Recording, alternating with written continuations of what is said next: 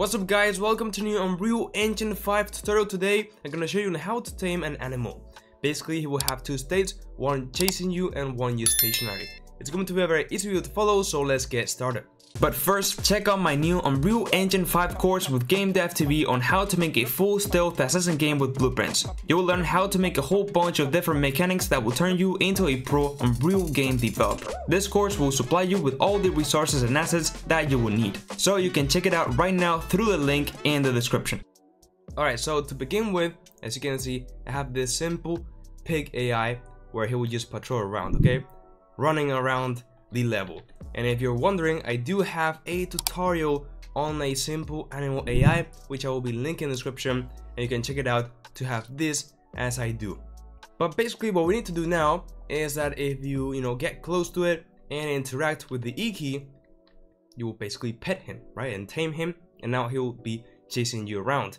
And then we can also interact with him once again once he's tamed, and he will switch and toggle between stationary and chasing you, just like in Minecraft, for example. So what we're going to do now is go to our animal AI blueprint, which in my case is just this very simple pig, and we are going to add a new component which will be a sphere collision. So basically this will be our trigger to be able to interact. So if our player is inside of this trigger, which we're gonna make bigger with this radius value, we can interact with the pig. And now let's make sure that the collision is set as overlap all dynamic. Alright, so now with that, what we're going to do is go to the third person character blueprint or whatever character blueprint that you're using. And in my case, I'm going to add in the graph an E key. Let me just add it, there we go. Of course you can add whatever key you want. And basically we're gonna make a for each loop, and we're gonna loop through all the get overlapping actors. So that way, if our player is inside of this trigger, it will be overlapping and we will detect it, okay? So now with that said, what we can do is add an interface so we can interact.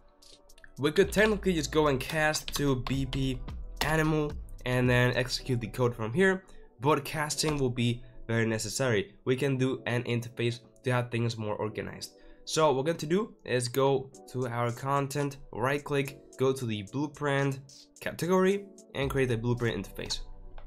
Let's call this something as BPI underscore animal, and this is what we're going to be using.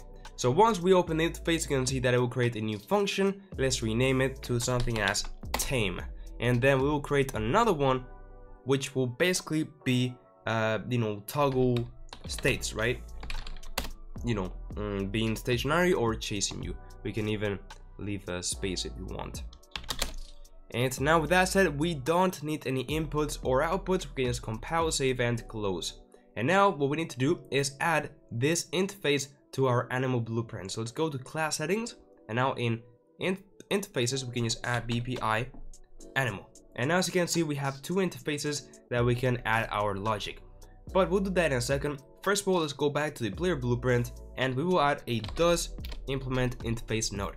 So if this actor that we have interacted has this interface, that means that we can interact with it because it is an animal.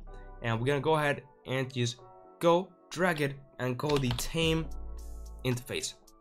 And as you can see, with this way, we do not have to cast directly to the BP animal and then call the tame from there. We can directly just get any actor and call the interface function. And if it does have the interface, it will work, and if not, it will not. As simple as that. So that way we have things more balanced. So let's go now to the animal blueprint, and in the events graph, let's double click on Tame, and this will add an event where now we can execute the code. So what do we want to do here? Well, basically we want to now chase the player. So first of all, because my animal will be wandering around, I'm gonna get the character movement component and basically stop the movement immediately, okay? And once after that, I will do a AI move to node, as I have also up there. And what pawn do we want to move? Well, the pig itself. So let's do self, and then the destination we can leave empty because we want to go to an actor. What actor? Well, it will be our get player character, and that way it will go ahead and follow the player. And then we can add some acceptance radius, basically the distance that it will stop, maybe like 200, so it will not get so near to the player. And then on success, what we can do is add a bit of delay of maybe like 0.5 seconds, and then we will repeat the loop. So we can just go ahead and just create a custom event, which will be follow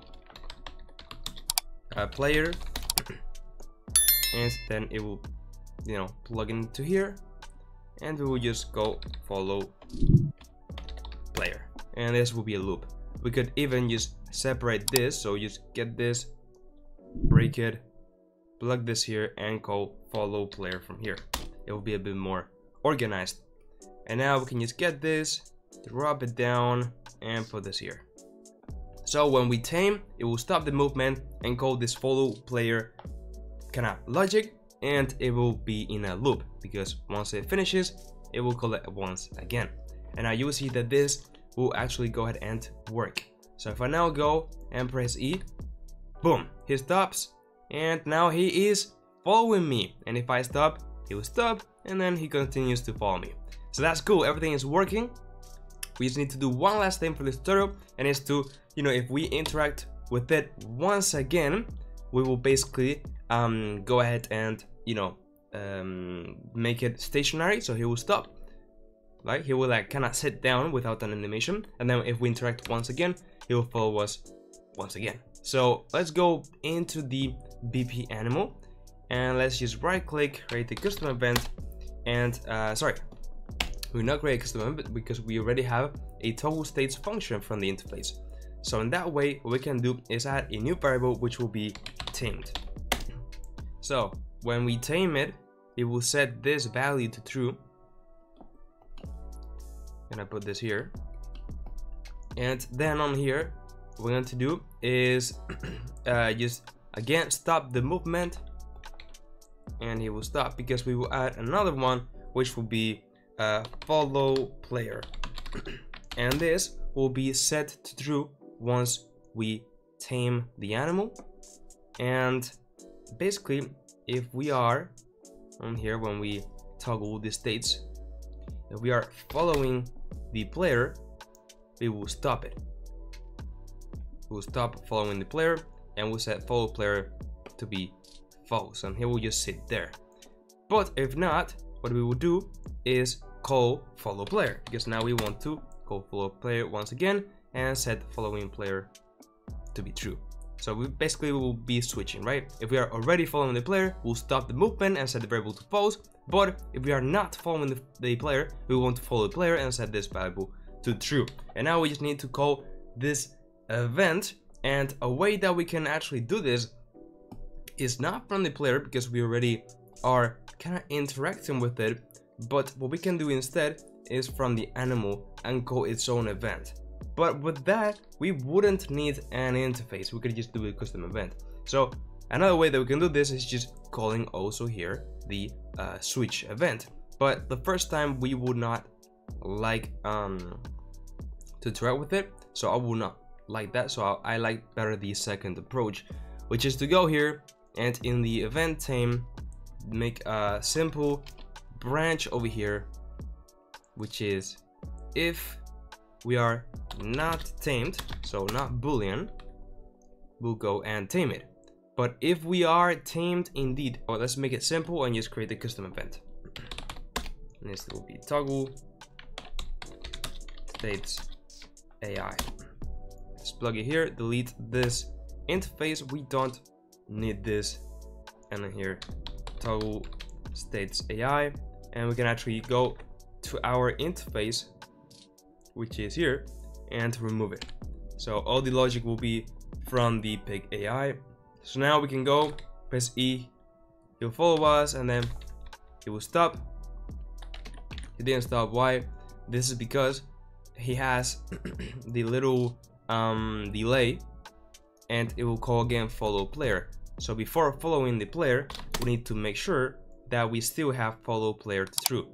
If not, we don't want to follow the player, right? And now, yes, we can tame it, he will follow us. We can go here, press E, he will stop, and now we go back, press E, he should chase us again, and then again we can stop it and then make it chase again.